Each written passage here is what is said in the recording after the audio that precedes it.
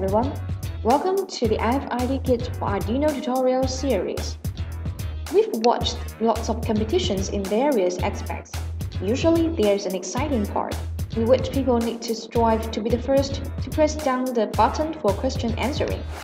Thus, organizers need to prepare an answer machine which determines the quickest competitor in an accurate and fair way, and at the same time, the audience can see the result. With the answer machine, the race can have more possibilities and get more entertaining. So in this experiment, we will use buttons, buzzers, and LEDs to simulate an answer machine. In the competition show, the organizer presses down the reset button, and then the competitors get ready for pressing their answer buttons. When a certain competitor succeeds, the buzzer beeps and the corresponding LED lights up. To start a new round, the organizer needs to press down the reset button again. Okay, now let's get started. First, let's look at the experimental phenomenon.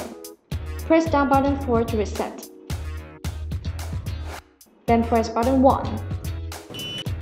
The buzzer beeps and the corresponding LED lights up. Press down button 4 again to reset.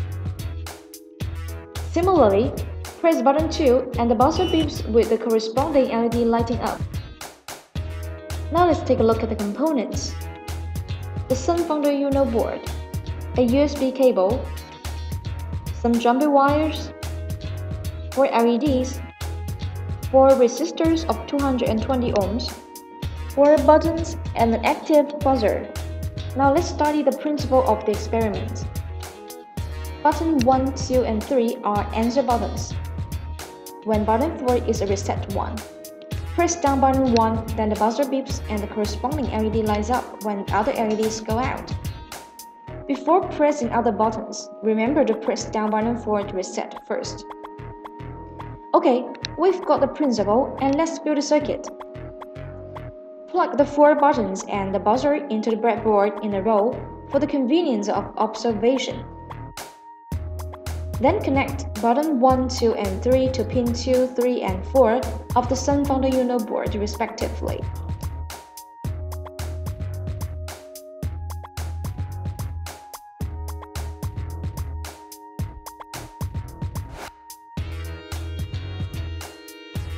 The buzzer to pin 5 and button 4 to pin 9.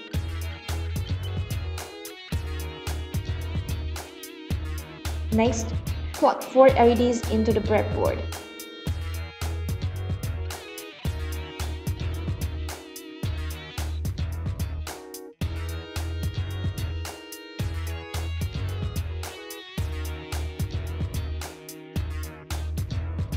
Connect a resistor of 220 ohms to the anode of each LED.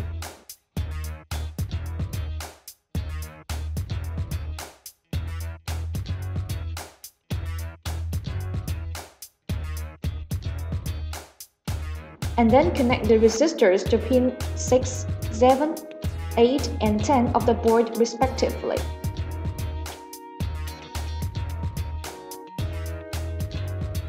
At last, connect the cathode of the LEDs, the cathode of the buzzer, and the other terminal of each button together.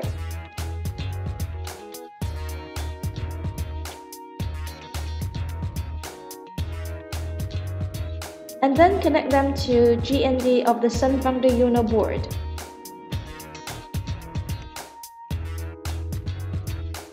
Okay, the circuit is completed. Open the Integrated Development Environment, IDE for short. Since it may take a long time to type in all the code in this experiment, we should just look at the finished code in detail. Now I go to the path where the code locates. Open the file. Okay, let's go through the code. Here we use button 1, 2, and 3 to represent 3 competitors and the button 4, the organizer. Connect the button 1 to pin 2. Connect button 2 to pin 3, button 3 to pin 4, button 4 to pin 9, and the buzzer to pin 5. Then connect LED 1 to pin 6, LED 2 to pin 7, LED 3 to pin 8, and LED 4 to pin 10. Here uint means unsigned integer. We just say uint. And 8 means 8 bits. Define uint8 as an unsigned char type. For example, the uint8 flag below means defining flag as an unsigned char type. You can take it this way, unsigned char flag. The type helps make the program more organized. The flag indicates the status of button 4. B1 state, B2 state, B3 state, and B4 state are the status of button 1, 2, 3, and 4. Initialize them as 0, which is low. The function pin mode is to define the output or input direction of a pin, so you can set it by the arguments output and input. Type in pin mode and then buzzer pin and output as the arguments. It is the set buzzer pin as output. Similarly, set LED 1, 2, 3, and LED 4 as output. Next, we set the 4 buttons as input with the pull-up resistor inside. What can the resistor do is, when the button is not pressed down, the corresponding pin will be put up to high level. When it is pressed down, the pin will be low. That means, with the resistor, even when the button is not pressed, the corresponding pin can keep a certain voltage. Then set all the LEDs as low, thus turning them off. The function digital write is to set the pin at low or high level. Here we set all the 4 LEDs as low, then turning them off. Then we add a loop function, which as the name suggests, loops consecutively, allowing your program to change and respond. The function reads data from button 4 to B4 state.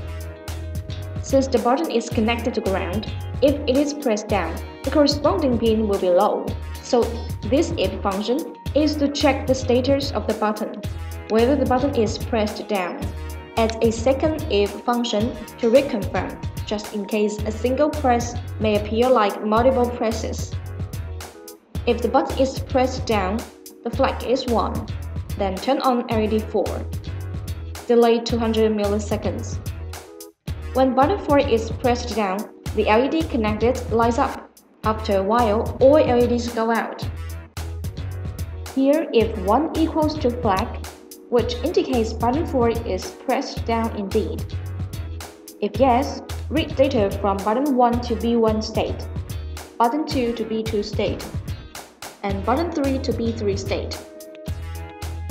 If B1 state equals to 0, it indicates button 1 is pressed down. Set the flag of button 4 as 0. Call the function alarm. It causes the buzzer to beep for a while till it stops. Now let's take a look at the function first. Set the total time for the buzzer as 100 milliseconds. We set the values so the buzzer beeps 2 milliseconds and stops for 2 milliseconds in 100 milliseconds, and then the loop ends.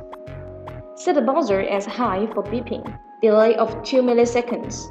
Set the buzzer as low to stop it from beeping. Another delay of 2 milliseconds. This part is to set the buzzer to beep, and after a certain period, stops. If you change the delay, the frequency of the buzzer changes, which means you will hear different hums of the buzzer. Then let's back to the loop function. Turn only LED 1 on, set LED 1 as high. Set LED 4, LED 2, and LED 3 as low to turn them off. Add a while function. Read the value of button 4. If the value is low, it indicates the button is pressed down. Thus, the while loop exists. So, only when button 4 is pressed, a new round of answering can begin. Now let me wrap up this part. When button 1 is pressed down, the buzzer beeps. Set the corresponding LED as high, thus turning it on. Similarly, use an if function. If button 2 is pressed, if yes, the flag equals to 0. The buzzer beeps. LED 2 is high, thus turning LED 2 on. In this part, when button 2 is pressed down, the buzzer beeps, and corresponding LED LED 2 lights up. See if button 4 is pressed. If yes, exit the loop. In the same way, if button 3 is pressed, if yes, the flag is 0. The buzzer beeps. Set LED 3 as high to turn it on. In this part, when button 3 is pressed down, the buzzer beeps, and corresponding LED 3 lights up. See if button 4 is pressed. If yes, exit the loop. Compile the code and check whether there is any error. Not, connect the SunFounder Uno board with your computer to download the program. Then let's see our fruits. Suppose the organizer presses down button 4 to reset. The corresponding LED lights up. Then competitor 1 quickly presses down button 1 during the race. Then the buzzer beeps and the LED connected lights up. After the current round is done, the organizer presses down button 4 again to reset and start another round. Similar to the previous situation, competitor 2 defeats the other racers and presses his or her button, which is button 2. Then the buzzer beeps with the corresponding LED lighting up. So this is our experiment. Interesting, right? You may not get the fun until you do it yourself, so give it a try. And here's exciting news. In the next lesson, we're going to meet another new device which transforms light to electrical signals. Really looking forward to that. So don't forget to follow our next episode. If you have any questions or suggestions, visit our website www.sunfounder.com to leave a message. Thanks for watching. See you guys.